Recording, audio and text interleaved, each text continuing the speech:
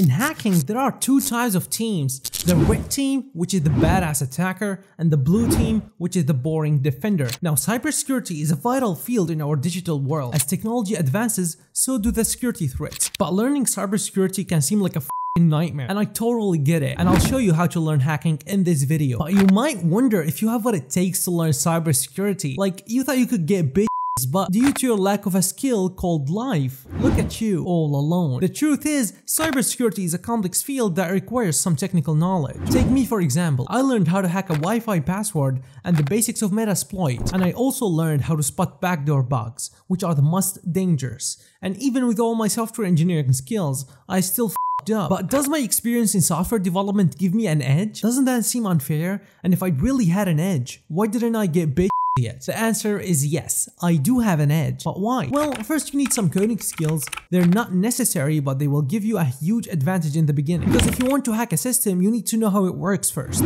Now, as I said, one of the biggest challenges in learning cybersecurity is that it often involves coding and programming skills. But don't worry, you don't need to be a computer genius to learn cybersecurity. The key is to have a solid foundation in computer science and a willingness to learn. And just like coding, cybersecurity is a constantly evolving field, so you need to stay up to date with the latest trends and technologies. I mean, you don't want to end up outdated like your grandpa. Attending cybersecurity conferences and networking with other professionals in the field is a great way to stay on top of the latest developments, and it is also the easiest way to end up in jail. More on that later on. But another important aspect of learning cybersecurity is to have a strong understanding of the basics. That includes networking, operating systems, and programming languages. It's also important to have hands-on experience in practicing cybersecurity. And since we're talking about how to get experience, let me tell you something. You either get your experience from tools that are meant to be hacked and available online, like Metasploitable 2 or 3, or they will find you. The government is stronger than you. You shouldn't challenge them. Trying to hack a real working system is illegal and will get you caught, and trust me,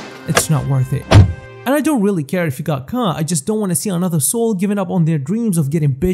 Anyways, as I said, many cybersecurity programs offer simulated environments where you can practice your skills or find some online like I did. Now, if you're a beginner software developer who wants to learn cybersecurity, here's a simple, effective roadmap for you. Learn the basics of computer science and programming. You can use any language you want, but Python is a good choice in general. Learn the basics of networking and how data flows on the internet. Learn the basics of web development and how websites work. You can use HTML, CSS, and JavaScript to create your own web pages and learn how to use APIs. Or just subscribe to my mentorship program and I'll teach you myself. Now, learn the basics of web security and how to protect websites from common attacks. You can use tools like Barbsuit or OWASP Zap to test web vulnerabilities and learn how to fix them. But hey, don't think about it. They will not fix your life. Learn the basics of cryptography and how to encrypt and decrypt data. You can use tools like OpenSSL or PyCrypto to implement different algorithms and learn how they work. Learn the basics of reverse engineering and how to analyze binary files. You can use tools like Ghidra or Redare 2 to disassemble and debug programs. Learn the basics of malware analysis and how to identify and remove malicious software. You can use tools like VirusTotal or Kako Sandbox to scan and analyze malware samples. Learn the basics of penetration testing and how to hack systems ethically. You hear me? Ethically, bitch. You can use tools like Metasploit and Kali Linux to perform different attacks. Once you learn all of these, you will be able to continue your journey alone, but having a mentor can always make it easy and save years of unnecessary wasted time. But if you're not sure, you can always subscribe to my newsletter and get so much value for free. Thank you for watching. I'll see you in the next one.